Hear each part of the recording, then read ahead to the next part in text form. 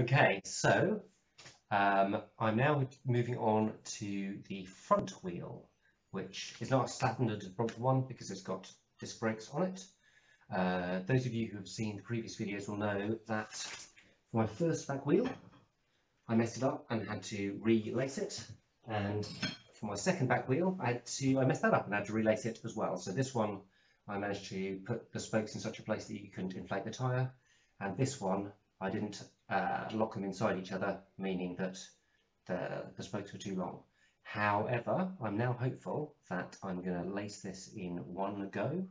The only potential problem is that I've tidied up my copy of Sheldon Brown's wheel manual. I don't know where it is, so I'm just going to have to do it by myself. Hi, I'm Phil, and I'm trying to improve my Brompton. I've cycled about 10,000 miles on my current Brompton. I've lugged it on trains and boats all around the country, and I'd like to make it a little bit lighter. I'd like to try and improve the brakes and try and get the gears working a bit differently as well. I'm going to make a few videos as I go along so that you can see what I've done and in case they help anybody else. And if you have any questions, I'll try and answer them in the comments.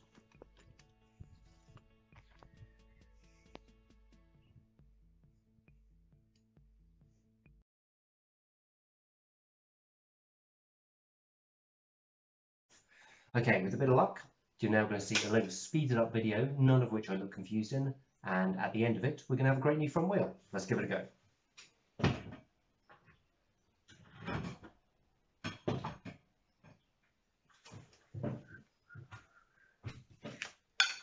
As before, we've got a rim. I should have said we've got a rim. We've got a hub. This is a Bitex road hub. We've got spokes and nipples there. As always, got a little bit of synthetic grease so I can dip the spokes into. Right. Okay, so I've learned something new as well. I hope you can see that these are slightly angled in their drilling so that it's easier to work out, so that one of them goes into one side and one on the other. I've not done this before. I feel virtually certain I'm going to be relacing the rim soon enough, but we're going to give it a go.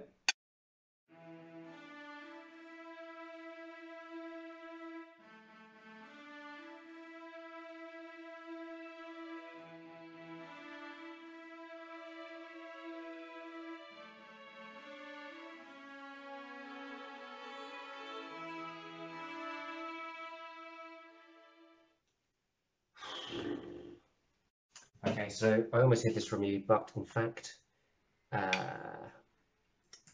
the first ones I did without warm lacing them, underlacing it, and it's had the same problems I did with the old wheel. So I'm now going to have to take the leading spokes out, bend them round the inside spokes and push them back in again. I don't know if you can see effectively the trailing spoke nipples are just so far out, there's not good enough tension in them, so I'm going to try and pull them out using the lacing. Okay, so I'll try and show you what I'm doing here. So effectively, it always looks as if it's going much too far to bend. You can see there's what? Centimetre difference between the inside and the outside lace. But if you do it in one big go, you can kind of straighten them back out again. So I'm going to give that a go now.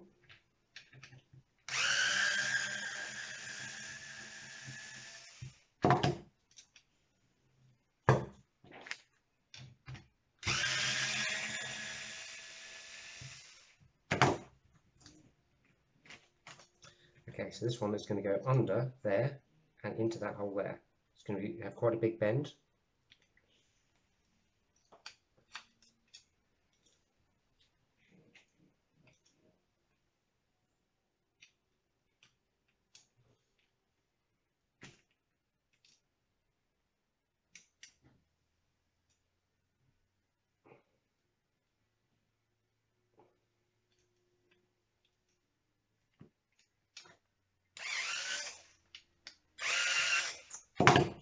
The faster you do it, the better.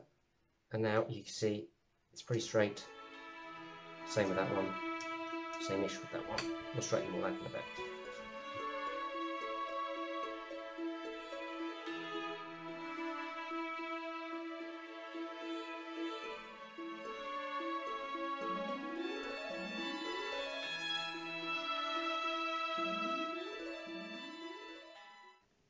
really, I've done everything so badly. I need to start again. I can do it.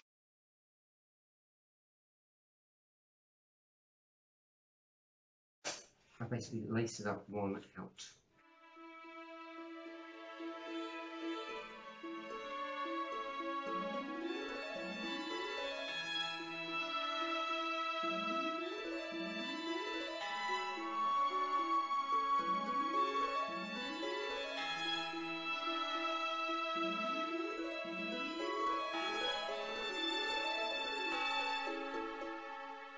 Okay, so finally, I've, I think, got this laced up properly with the ability to inflate the tyre, because I've got a nice big gap on that side and also a nice big gap on that side. It's taken a pretty long time, it's fair to say, and now I've got to true it. Okay, so an hour and a half later and the rest, we have finally, I think, got a front wheel built, which I'll show to you now. So the difficulty was, which you can probably see from here, the spokes on this side are much tighter than the ones on this side, and that's to cope with the fact that this has got a disc brake mount there. So it took absolutely loads of dishing, but it is now true to within, I reckon, half millimetre or something like that, a millimetre on both. Okay, we're gonna just weigh it. Let's do that. So the weight of the new wheel is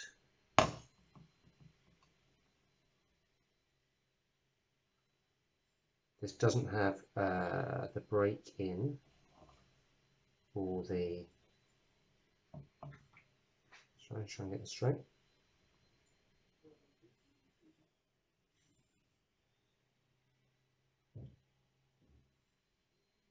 $593. So the old front wheel, I've got an old one here, feels a bit lighter. 592, so exactly the same, but the new one hasn't got the brake or the quick release in yet, so I'll have to add that to it. Let's double check. There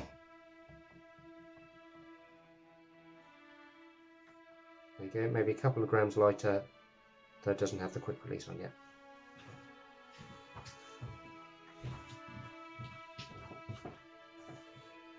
Okay, so at last we have got through all the wheels. I haven't yet got tyres or air in them, but we'll come to that in a bit. Finally, next time we're going to get onto a frame for all these things. So do click on the like button if indeed you did like this video.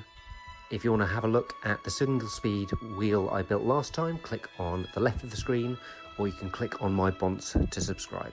Bye!